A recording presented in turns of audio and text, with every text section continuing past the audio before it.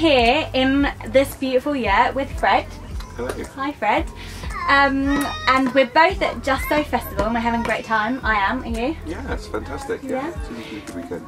So Fred owns 20 yurts out here, is that right?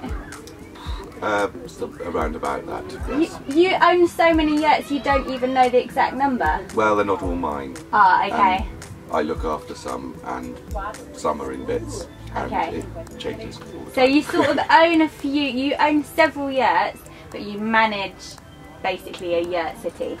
A village. A village. Okay, village. It sounds a lot better actually. Yeah, we all... Less capitalistic village, I reckon. Yeah, it is like a little village, and lots of people have yurts and we all come together, so depending on what's needed and where and when, we all sort of pull together. So. Yeah, so do you mostly take your yurts around festivals?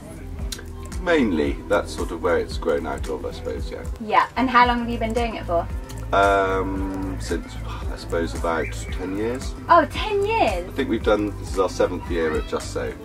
Oh my goodness, so you were on the yurt wagon way before it like left the stable?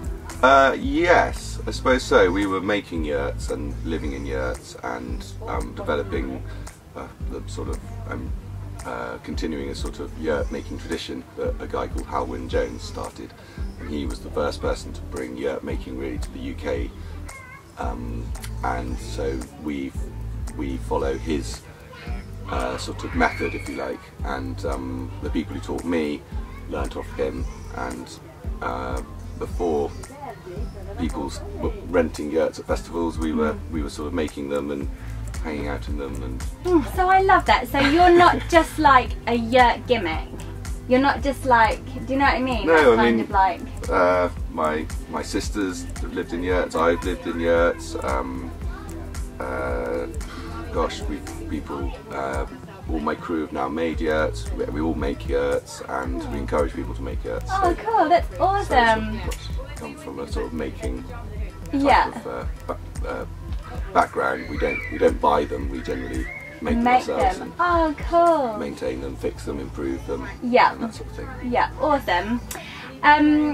So how long does it take to put up your yurt village for a festival?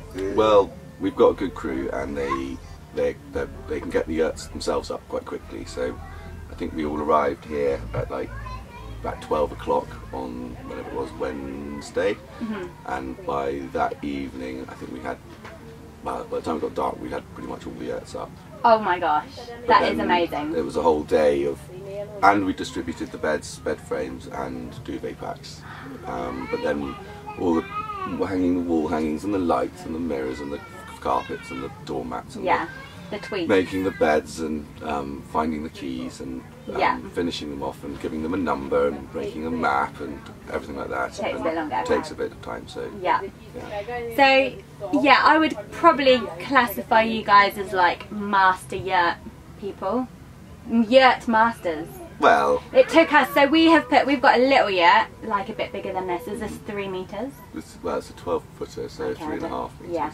So we have a 6 meter, and that took us, we've put it up and down about 4 times. It still takes us about 3 hours for one. Yeah, well, it depends, doesn't it? I mean, some of the yurts are a bit tricky, and they're all different, so it's just a matter of practice. I mean, at the beginning of the season, it takes us a lot longer to set them all up. Yeah. And then you get to this point in the season, and they up, down, and it happens quite quickly. Totally. So. Okay, what else do I want to ask you? Maybe one more thing. So a lot of people say that living in yurts is something that can only happen in a country like New Zealand, or maybe a warmer country. What do you say to that?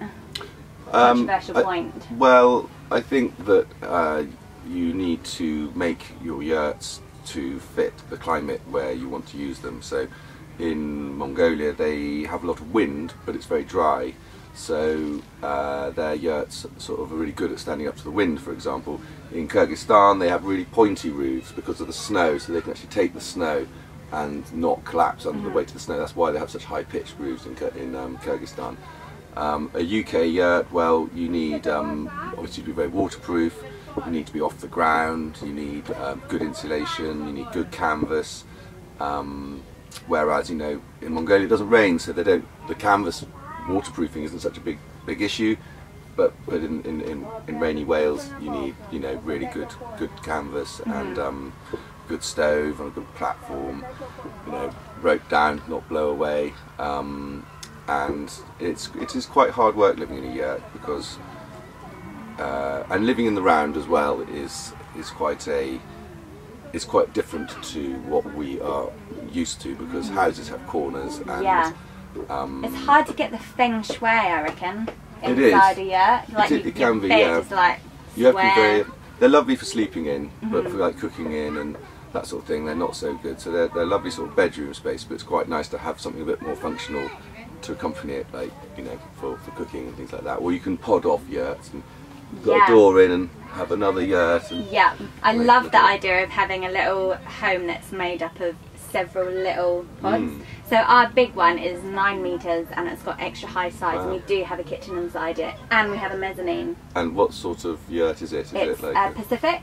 It is. I thought like the sort of American style of yurts are incredible. They're designed to withstand, you know, sub-zero temperatures and to be lived in all year round. But then they have like a sort of PVC cover and a weird, strange metal band and the ribs slot in. All the ones in New Zealand have a metal band. Plastic dome and the little winder to open the windows. Yeah, it's got a winder. And we've been in a cyclone in our tent. Yeah, well, that's the thing. They are really their sort of spec is quite high for withstanding extreme weather. But it's completely different to a sort of traditional yurt, and they are like a very it's different quite thing. different to these beautiful.